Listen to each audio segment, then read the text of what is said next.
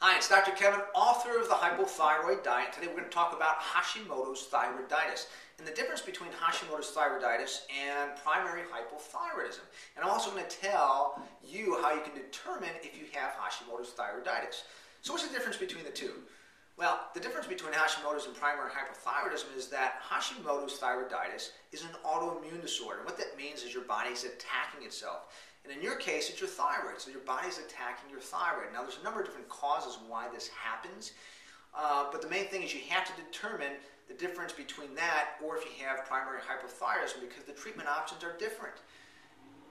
Primary hypothyroidism is a problem in which there is an actual thyroid issue. The thyroid is not functioning correctly, or the pituitary gland, which communicates with the thyroid, isn't working, or the hypothalamus that communicates with those two is not working.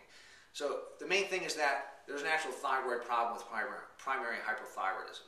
So how do you know if you have primary or Hashimoto's thyroiditis?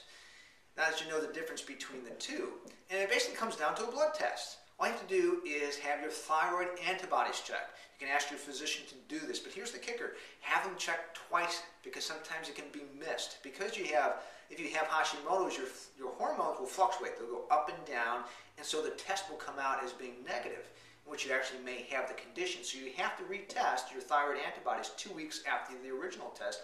That way they won't miss it.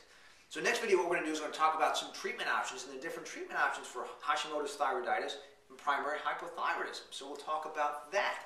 And then in the third video, I'm going to tell you what you can do. I'm going to give you some treatment options, actually give you some free coaching, things that you can do if you have Hashimoto's to make yourself feel better, even if you're taking medication.